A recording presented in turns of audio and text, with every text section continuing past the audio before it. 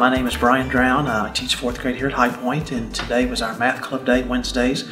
We meet every Wednesday from 4 o'clock to 5 o'clock and basically try to learn better problem-solving strategies and hopefully help kids grow in their love of math. We have a competition in January in Bolivar. There's several of our buildings in the district that have math clubs. I think 2 or 3, maybe more, but I know of 2 or 3, and they're going to go as well. And it's just a chance to compete with other schools in our math competition. They give out ribbons for first place, maybe a trophy. I think it's mainly ribbons for first, second, third, and then we have a top 5, top 10, top 15 rankings in those categories. So it's just a chance for kids to kind of compete with their fellow math peers. They do it by grade level, so they'll be 4th grade students. We actually have 2 3rd graders in our club who've shown a real high level of math, and so we've included them, and they will compete with 3rd graders. There's not many 3rd graders there, but they do have a few. We have about 75 4th graders who compete. From Kansas City they come down, and it's a big thing. There'll be a total of, I think he said, he caps at 350 kids per session. There's 2 sessions, and then we'll have about 75 4th graders and about 75 5th graders and about 75 6th graders. So it's a pretty big deal. Like today, one of our students who got a correct answer said, "Yay!" I mean, it's why we do it. You know, that they hopefully felt good about that. They felt good about math. They feel good about themselves. It engenders a love of math. I hope that we teach kids to love math. It's hard for some kids, but when I love math, and there's so many fields that are math related. If we can encourage that, especially in our kids who aren't really gifted at math or extra good at math, then I feel good about that. I think that's hopefully what I'm able to do, at least give them that opportunity to feel good about math and to go farther than their peers.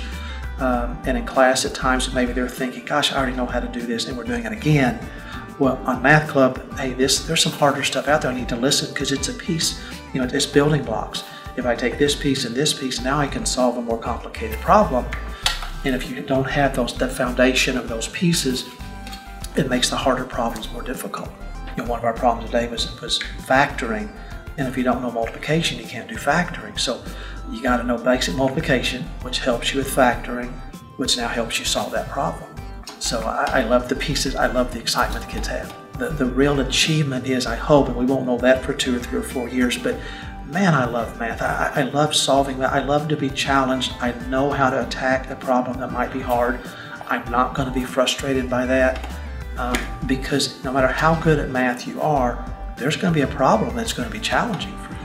And learning how to solve that without getting frustrated is kind of a life skill too. So for me, there's many facets to it that are good. They're hopefully getting better at math. They're getting better at challenges. They get to work together as a team and solve problems, which is great.